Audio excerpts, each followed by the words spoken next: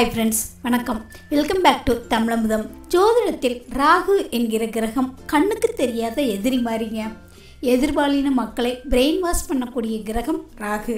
ராகு பிறந்த நட்சத்திரம் பரணி. ராகுவின் தோஷம் சாபம் பெற்ற நட்சத்திரங்கள் பூசம், விசாகம், சதயம். ராகுக்கு சொந்த வீடு கிடையாதுங்க. 12 ராசிகளில் ராகுவின் மூலத்திரிகோண வீடு கன்னி. ஒருவரது ஜாதகத்தில் ராகு எந்த வீட்டில் இருந்தாலும் சரிங்க, ராகு போன ஜென்மத்தில் நிறைவேறாத ஆசையை குறிக்குங்க. ராகு ஒருத்தரோட ஜாதகத்தில் எந்த இடத்தில் அமர்ந்து இருந்தாலும் அந்த பாவத்தின் ஆசைகள் போன ஜென்மத்தில் ஜாதகருக்கு நிறைவேற்றப்படவில்லைங்க. ராகுவுடன் சூரியன் இருந்தது அப்படின்னா ஜாதகரின் அப்பாவுக்கும் அந்த பாவகம் சார்ந்த ஆசைகள் நிறைவேற்றப்படவில்லை என்று அர்த்தம். உதாரணமாக ராகு லக்னத்திற்கு 2ஆம் இடத்துல இருந்தது அப்படின்னா 2ஆம் பாவகம் சம்பந்தமான பணம், குடும்ப பிணைப்பு எவ்வளோ கிடைச்சாலும் ஜாதகர் போதும் அப்படின்னு சொல்ல மாட்டார். ஒருத்தரோட ஜாதகத்தில் சனியும் ராகுவும் ஒரே வீட்டில் இருந்தது அப்படின்னா அந்த ஜாதகர் தொழிலை உருப்படியே செய்ய மாட்டாங்க. அப்படியே செஞ்சாலும் தொழிலில் திருப்தி இருக்காது. அதே மாதிரி ஒருத்தரோட ஜாதகத்தில் லக்னத்திற்கு 8இல் ராகு இருந்தது அப்படின்னா ஜாதகருக்கு ஆயுள் விஷயத்தில் திருப்தி இருக்காதுங்க. ஒருத்தரோட ஜாதகத்தில் ராகுவும் சந்திரனும் ஒரே வீட்டில் இருந்து அந்த ஜாதகருக்கு ராகு திசையில் சந்திர புத்தியோ அல்லது சந்திர திசையில் ராகு புத்தியோ நடந்தது அப்படின்னா ஜாதகருக்கு கடும் மன அழுத்தம் அந்த காலகட்டத்தில் ஏற்படுங்க. மன இறுக்கம், மனம் சார்ந்த பிரச்சனைகள் ஏற்படும். இவங்க சட்டுன்னு மற்றவங்களை வசீகரிச்சிருவாங்க, நிறைய பொய் பேசுவாங்கங்க. சந்திரன் ராகு இணைவு இருக்கிறவங்களுக்கு நிறைய பேருக்கு திருமண வாழ்வில் பிரிவினையை கொடுத்துருங்க, கெட்ட சகவாசத்தை ஏற்படுத்தி கொடுத்துரும். அதே மாதிரி ஒருத்தரோட ஜாதகத்தில் செவ்வாய் ராகு கிரக சேர்க்கை இருந்து அவங்களுக்கு ராகு திசை செவ்வாய் புத்தியில் திருமணம் நடந்தது அப்படின்னா அந்த திருமணத்தில் 5% கூட நிறைய பேர் சந்தோஷமாக இருக்கிறது இல்லைங்க. ஒருத்தரோட ஜாதகத்தில் புதன் ராகு சேர்க்கை இருந்தது அப்படின்னா தன்னை விட வயது குறைவான அல்லது ஆண்களால் பெண்களுக்கும் பெண்களால் ஆண்களுக்கும் கடும் தொந்தரவாக கொடுத்துருங்க. நிறைய பேர் ஜாதகத்தில் புதன் ராகு சேர்க்கை இருக்கிறவங்களுக்கு இளைய சகோதரிக்கு திருமண வாழ்வில் கடும் பிரச்சனையை ஏற்படுத்துதுங்க. அதே மாதிரி ஒருவரது ஜாதகத்தில் குருவும் ராகுவும் ஒரே வீட்டில் இருந்தாங்க அப்படின்னா இயற்கையான கருத்தரிப்பு பிரச்சனைகளை ஏற்படுத்துதுங்க. ஒருத்தரோட ஜாதகத்தில் ராகுவுடன் சுக்கிரன் சேர்ந்தது அப்படின்னா பெண்களால் கெட்ட பெயர் ஏற்படுங்க, தீராத அவமானத்தை கொடுத்துரும். ஆண்களுக்கு மறுமணம் அமைத்து கொள்ளும் சூழ்நிலை உருவாகுங்க. பலர் காமத்திற்காக எதையும் செய்யும் நிலைக்கு போயிடுறாங்க. சிலருக்கு பிறப்புறுப்புகளில் நோய்கள் ஏற்படும். முறையற்ற காதல், கலப்பு திருமணத்தை இந்த சுக்கிரன் ராகு ஏற்படுத்தி கொடுத்துருங்க.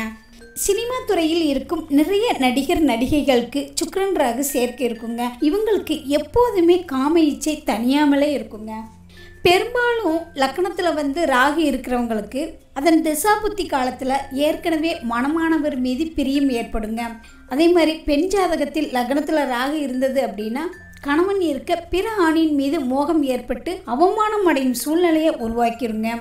ஆண் ஜாதகத்தில் லக்னத்தில் ராகு இருந்தது அப்படின்னா ஒரு பெண் இருக்க மற்றொரு பெண்ணை சேர்ந்து அதன் மூலம் கஷ்ட நஷ்டங்களை அனுபவிக்கும் சூழ்நிலை உருவாகுங்க. ஒருத்தரோட ஜாதகத்தில் 2இல் ராகு இருந்து அதன் திசாபுத்தி காலத்தில் திருமண பந்தத்தில் விவாகரத்து ஏற்படுங்க. பலருக்கும் ஒரு துணை இருக்க மற்றொரு துணை ஏற்படுதுங்க. ஜாதகத்தில் 4ஆம் இடத்தில் ராகு இருக்கும்போது அதனோட திசாபுத்தி காலத்தில் ஒழுக்கத்தின் மீது சந்தேகப்படும்படியான சூழ்நிலை அமையுங்க. தவறான வழிகளில் சுகமடைய ஜாதகருக்கு ஆர்வம் ஏற்படுங்க. ஒருத்தரோட ஜாதகத்தில் 7ல் ராகு இருந்தது அப்படின்னா ஜாதகருக்கும் மனைவிக்கும் சங்கடங்களும் மனக்கசப்புகளும் வருங்க. அதே மாதிரி அளவுக்கு மீறிய காமம் அல்லது ஒரே பாலின உறவுகளை விரும்புவாங்க. பொதுவாக ஜாதகத்தில் புதனுக்கு 1, 3, 11இல் இருக்கும் ராகு அல்லது கேது அமைப்புகள் விகாரமான காமம் மற்றும் காதல் உணர்வுகளை தூண்டி குடும்பத்திற்குள் அதிக பிரச்சனைகளை ஏற்படுத்துதுங்க. பொதுவாக எந்த ஒரு ஜாதகத்திலையுமே சிம்மத்தில் ராகு இருக்கக்கூடாதுங்க. சிம்மத்தில் ராகு இருந்தது அப்படின்னா ஏதாச்சும் குறையோ அல்லது பிரச்சனையோ உண்டு பண்ணிடுவாருங்க. ஏன் அப்படின்னா ராகுக்கு சூரியன் வீடு மிகுந்த பகைங்க. அதே மாதிரி லக்னத்தில் கேதுவும் ராகுவும் இருக்கக்கூடாதுங்க. அவங்க யார் பேச்சையும் காது கொடுத்து கேட்க மாட்டாங்க. திருமண விஷயத்தில் ஏதோ ஒரு பிரச்சனையை கொடுத்துருங்க. கள்ள உறவை உருவாக்கும். இல்லற வாழ்க்கையில் பிரச்சனையை உண்டு பண்ணும். அவமான திருமணம், கலப்பு திருமணம், ஓடிப்போய் திருமணம் இதெல்லாம் உண்டு பண்ணுங்க. பொதுவாக ராகுவும் கேதுவும் எதிரும் பொதிருமானவங்க. ராகு கொடுத்துச்சுன்னா கேது கெடுப்பாருங்க. எனவே ராகு திசையில் கேது புத்தி ஒருத்தருக்கு நடந்தது அப்படின்னா சம்பந்தப்பட்டவங்க ரொம்பவே கவனமாக இருக்கணுங்க. அதாவது மனசு நொறுங்கி போகும் சம்பவங்கள், நெருங்கியவர்களின் மரணம் ஏற்படுங்க. சிலருக்கு மனச்சிதைவு கூட ஏற்படலாங்க. ராகு திசையில் கேது புத்தி நடக்கும்போது நீண்ட கால திட்டங்கள் எதுவும் போடக்கூடாதுங்க.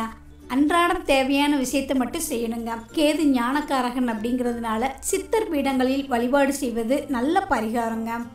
7ஆம் வீட்டில் சனி சுக்கிரன் இருந்தது அப்படின்னா ஏற்கனவே திருமணமாகி கணவரை பிரிந்த பெண்ணின் தொடர்பு உண்டாகுங்க. ராகு போகக்காரகன், சுக்கிரன் காமக்காரகன். இந்த 2 பேருமே இணைவது பார்ப்பதில் நல்லதும் இருக்கு, கெட்டதும் இருக்குங்க. இந்த 2 கிரகங்களுக்கும் பாவ கிரக சேர்க்கை, நீச்ச சேர்க்கை ஏற்பட்டது அப்படின்னா ரகசிய உறவுகள் ஏற்படலாங்க. அதே மாதிரி 8ஆம் இடத்தில் குரு அல்லது சுக்கிரன் இருப்பதால் ஒன்றுக்கும் மேற்பட்டவர்களுடன் காதல் கொள்வதற்கான, அதாவது கள்ளக்காதல் ஏற்படுவதற்கான சூழ்நிலை ஏற்படுங்க. இந்த பலன்கள் எல்லாமே பொது பலன்கள் மட்டும்தாங்க. அவரவர் ஜாதகப்படி கிரகங்கள் எந்த டிகிரி வாங்கியிருக்கோ அதை பொறுத்து பலன்கள் மாறுபடுங்க. இதை பற்றிய உங்களோட கேள்விகளையும் மேலும் ஜோதிடம் சம்பந்தமான உங்களோட கேள்விகளையும் மறக்காம கமெண்ட் பாக்ஸில் கமெண்ட் பண்ணுங்க.